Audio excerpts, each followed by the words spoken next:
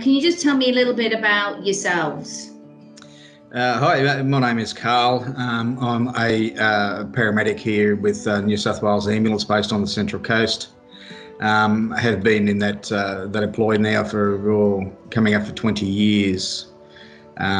Grace? Don't be shy. Hi, my name is Grace. I'm care service employee. I work in aged care and I've been on that job for 4 years now.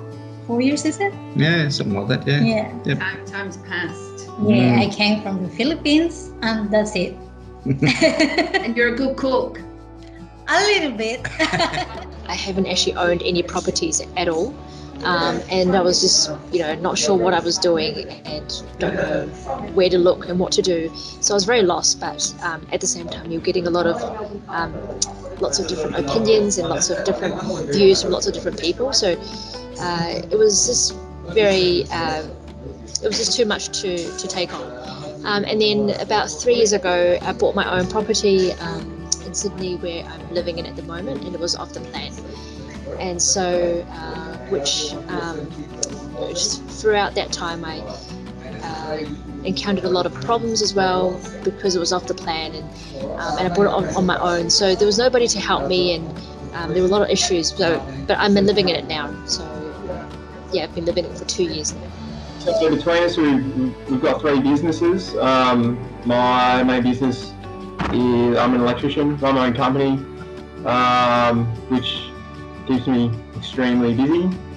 We've also we just built our own custom-built camper van, which we've started hiring out.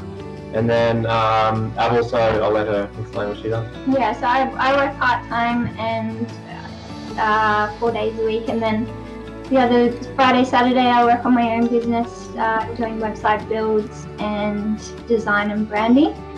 So I'm working hard on building that up till eventually I can let go of my part-time work. But the camper van business keeps me busy as well, so there's plenty happening. Well, I'm 59, 31 again, 30 again, whatever it is. I work as a workplace health and safety manager with Vodafone, or now called TPG. I've had investment properties before, and I just went through a divorce. I'm a single dad, so had a teenage girl with me for a while. He went off the rails a bit.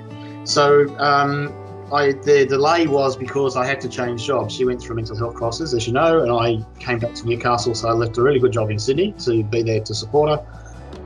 In that period of 12 months, I had like 6 jobs in 12 months. It's horrendous.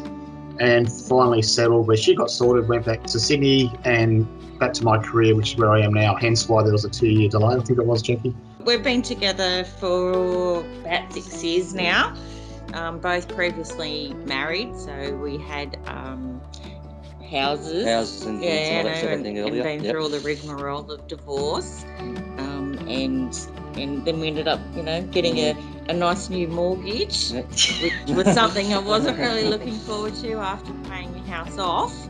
Yeah. Back into that again. But, you have to do these things. Yeah, exactly.